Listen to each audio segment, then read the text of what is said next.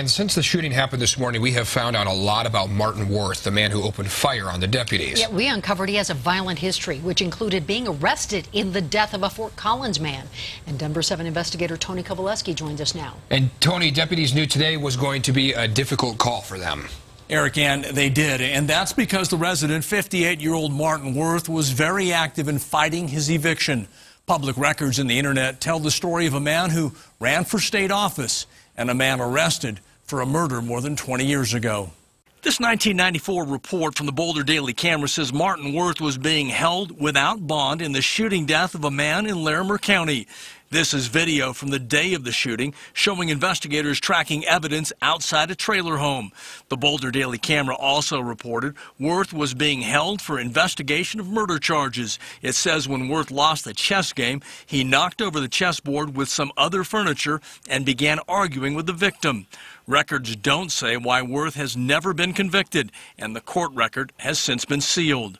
20 years later, Wirth ran for state senate, gathering 25% of the votes in a losing effort.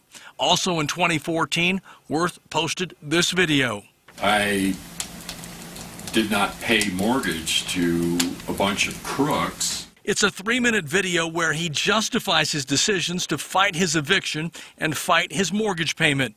It's on a website for the Colorado Foreclosure Resistance Coalition. If you're giving criminals money and you know they're committing crimes, you are an accomplice to those crimes. And just 2 months ago, Wirth made this Facebook post on the Occupy Denver page, writing, "Because I ran for Senate, I am a high-value target. Some police know they need to be abolished. Because I write such things, cops want me dead."